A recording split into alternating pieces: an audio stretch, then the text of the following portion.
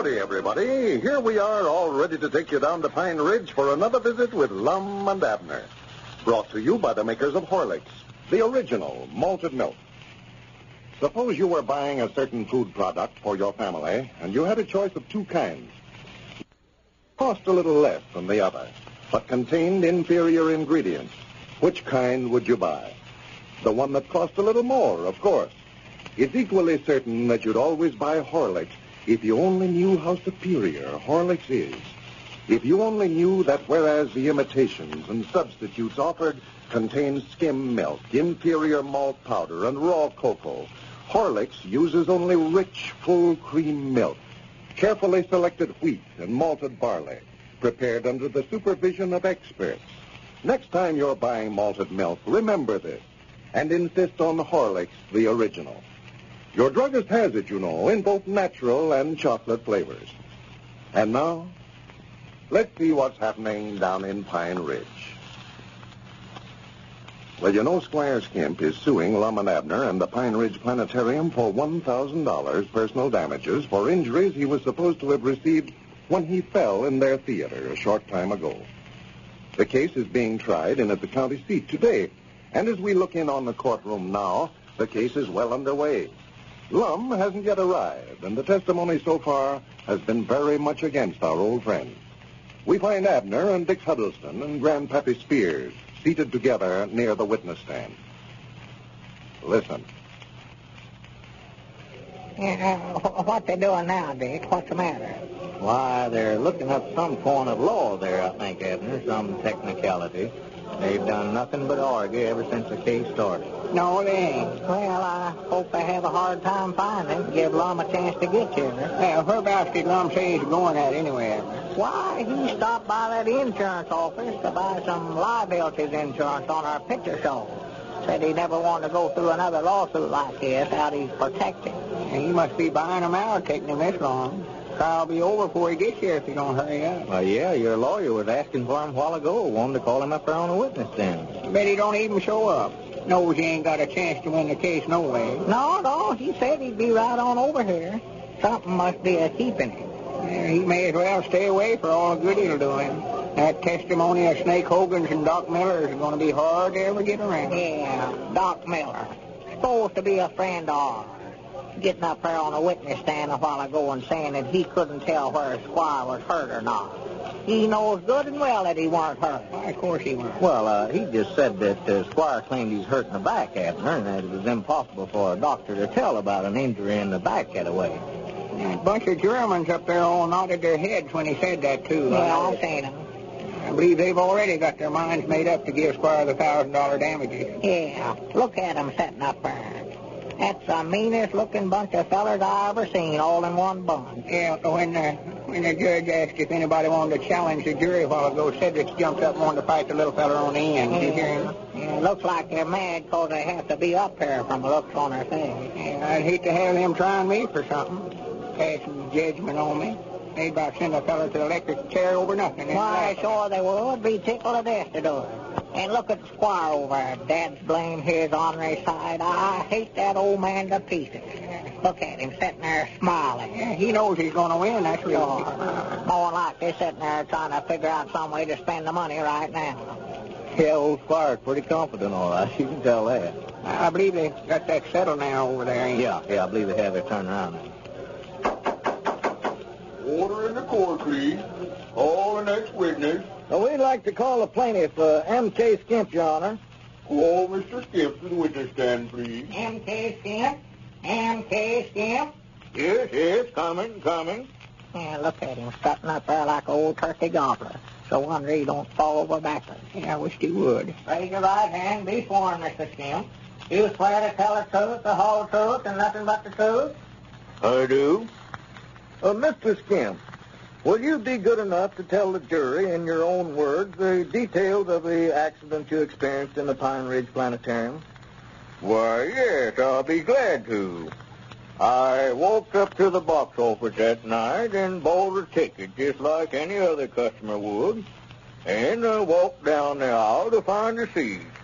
It was so dark I couldn't see where I was going, and the first thing I knew, I stumbled over something and fell. I evidently hit the back of my head against one of the seats there, because when I gained consciousness, I was over at my home in bed, and the doctor was there. Since that time, I've suffered untold pain and agony in the back of my head and spine. And you're now only asking for $1,000 for those injuries. Yes, defendants in this case are old friends of mine, and I hate to ask for anything at all. But I believe you gentlemen in the jury will agree with me that I should have... I object, Your Honor, to the witness talking directly to the jury. Objection sustained. The witness will confine his testimony to the questions asked him, please. That's all. The defense may have the witness. No questions, thank you. Witness dismissed. Call the next witness, please. We'd like to have Mr. Lum Edwards, Your Honor. Oh, Mr. Edwards, please. Mr. Edwards? Mr. Edwards? Well, he ain't here yet. He stopped by the insurance company a while ago, but he said he'd be right on over here directly. Well, we'd like to have Mr. Peabody on the witness stand then, Your Honor. Call Mr. Peabody, please. I heard him. I'm coming. Raise your right hand. Be sworn. Do you swear to tell the truth, the whole truth, and nothing but the truth? Sure. I do. Mr. Peabody, I have a letter here which you wrote to defendant Mr. Skimp the day following the accident. Will you please look at it and tell the court if this is your signature? Tell him if it's my what? Your signature. Did you sign this? Oh. Yeah, that's my handwriting, all right. Yeah, that's it. Yeah, that's Lum's right there, too. I know his writing when I see it. Yes, well, thank you. I'd like to read this letter and submit it as evidence in this case. This is a note the plaintiff received from the defendant while he was confined to his bed after the accident. Dear Squire, it reads, we are awful sorry you got hurt when you fell down in our picture show last night. We feel bad about it because we know it's our fault for not having more light in there so you could see where you was going. Anything we can do for you, be sure and let us know, for we feel responsible for the whole business. Yours truly, Lum Edwards and Abner Peabody. You admit writing this note, do you, Mr. Peabody? Why, well, yes, we sent it over to sort of try to cheer Squire up, you know. You admit, then, that you don't have the proper lighting facilities in your theater. Well, I don't know about that, but I know I ain't never fell down. I know that. That's all. Defense may have the witness. No questions. That's all, Mr. Peabody. Call the next witness. I think that's sufficient testimony, Your Honor. The defense can call their witnesses now, if they have any. Your Honor, I'd like to call Milford Spears to the stand, please. Call Milford Spears. Yeah, get up there, Grandpa. Milford Spears? Milford Spears? And be careful what you say up there, too. I know what I'm doing. Get up. Raise your right hand, please. Do you swear to tell the truth, the whole truth, and nothing but the truth? I do. Your name is Milford Spears, is it not? Yeah, they call me Grandpa, but that ain't my real name. Mr. Spears, how long have you known the plaintiff here, Mr. Skimp? Why, ever since he moved to Pine Ridge, I reckon, about 4 years ago. Come here from Missouri, you know. Well, do you think that he's a man that would pretend to have been injured just to collect damages? I know that blame well. I object, Your Honor. The witness is merely expressing his personal opinion. Objection sustained. The jury will please disregard the witness's answer to the last question. That's all. Your witness. Why, Mr. Spears, a short time ago, you were Mr. Skimp's employee, were you not? Yeah, I work for him. That's what you mean. And you and Mr. Skimp had a kind of a falling out when he discharged you, didn't you? Well, yeah, I reckon we did. You have no use whatsoever then now for Mr. Skimp. Well, I don't know if I've got any love. And you are now in the employee of Mr. Edwards and Mr. Peabody. Yeah, I'm working for Lum and Abner now. That's all. Call the next witness, please. I'd like to have Cedric Weehunt called to the stand, please. Call Mr. Weehunt. Mr. Weehunt? Mr. Weehunt? Go on up there, Cedric. Yes, I'm on. I believe he's making a mistake calling Cedric up there. Raise your right hand, please. You swear to tell the truth, the whole truth, and nothing but the truth? Yes, Mom. Your name is Cedric Weehunt. Yes, Mom, that's what it is. Mr. Weehunt, you were employed by Mr. Skimp for a while, were you not? Yes, Mom, but when Mr. Lum and Mr. Abner closed up his show for him, I quit him. Did you ever hear Mr. Skimp make any threats against Mr. Edwards or Mr. Peabody? I object, Your Honor. Yes, Mom. He said he'd get even with him if it's the last thing he ever I done. object to that question, Your Honor, and ask it to be stricken from the record. Objection overruled. Proceed. Do you think that the accident Mr. Skimp is supposed to have had was his way of making good his threat to give I even? object, Your Honor. I object to that question. Objection sustained. That's all. Your witness. Mr. Spears. No, Mr. Weehunt, I believe it is. Yes, Mom. Yes. You testified a while ago that you quit the employee of Mr. Skimp. While in reality, Mr. Skimp fired you, didn't he? No, Mom. He just shut up his show and I had to quit. Yes. You are now in the employee of Mr. Edwards and Mr. Peabody, are you not? Yes, Mom. I'm working for him. That's all. Judge, yonder comes Lum now. Well, I'd like to have Mr. Edwards placed on the witness stand, please, Your Honor. Mr. Edwards, will you come right on up to the front, Look please? at old Lum. He looks like he's run all the way over here. Yes, that's where I want to get, Your Honor. I've got some new evidence here. Well, Well, Mr. Edwards, in, please. raise your right hand.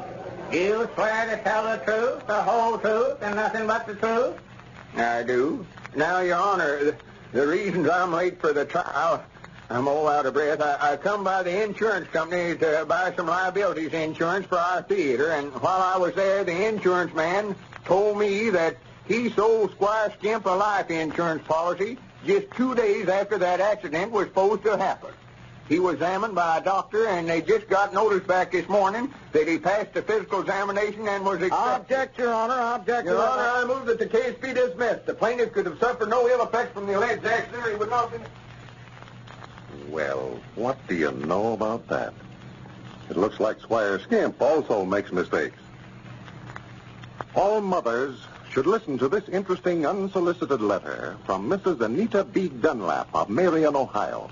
She says, My baby son had 10 operations before he was 7 weeks old. He was in an incubator and was fed with a medicine dropper.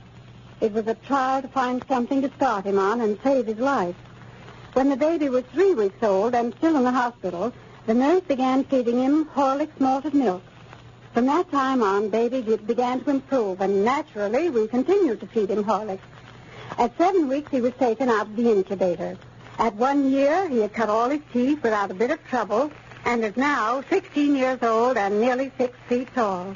Never another illness in his life, thanks to Horlicks. well, thank you, Mrs. Dunlap. From the picture you sent, that delicate baby certainly grew into a fine lad. We appreciate your letter.